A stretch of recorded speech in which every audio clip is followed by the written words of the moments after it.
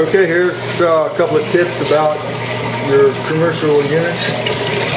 When it's spinning, you want to make sure that you've got a good flow coming out here. And so a lot of times it'll seem like the machine's leaking, but actually it's leaking because the drain isn't draining fast enough.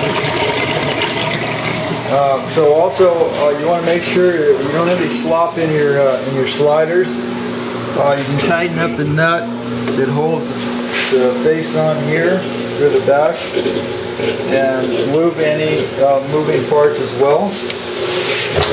Now, if your machine is not spinning, it could be the lid switch right here.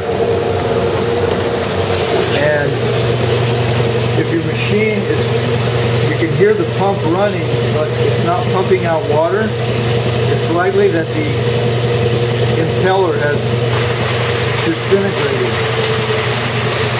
So you may need a new pump if you hear the pump running and it's not pumping out the water.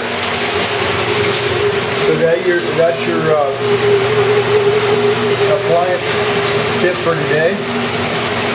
I do appliance repair on all brands, so get a hold of me at 443-8347, 707-443-8347, serving Northern California.